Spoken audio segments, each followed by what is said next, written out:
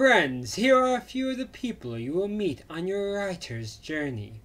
Of course you shall meet the I do not read people.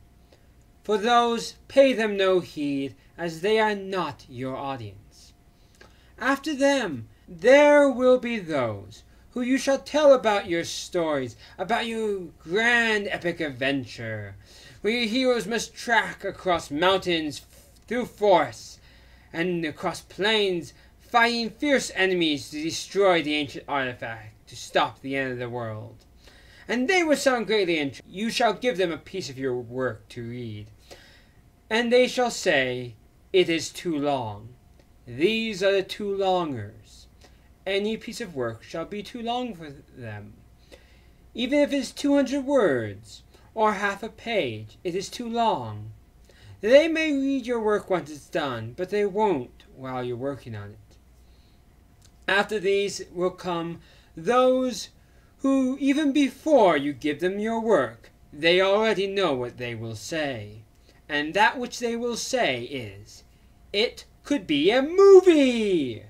Yes, they shall suggest you to take it to Hollywood and make a movie out of it, even though you're writing a book, not a movie.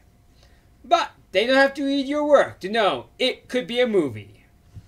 You shall also run into those you shall give your work to, who will sound somewhat interested and will take your work. They won't sound hesitant, but they don't seem the most excited. But they shall take your work and read it. When they come back to you, they will be hesitant, kind of a little frightened and holding back. You think they must have bad news. But they shall say, I was not expecting it to be good, but it's awesome. These are those who expected your work to be another Eye of Argon. They had that low of expectations that they expected that quality of work. So no matter what, your work was great to them. Now your work might be wonderful, but they will give you little helpful advice, other than it's not awful. But accept their compliments and continue forward.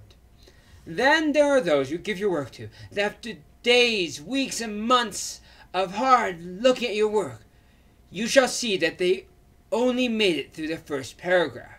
And now this isn't because your work is poorly written or bad, or that they just couldn't make it through it because they couldn't stay focused. No, they question every word and letter you put to the page. They check for every grammatical error.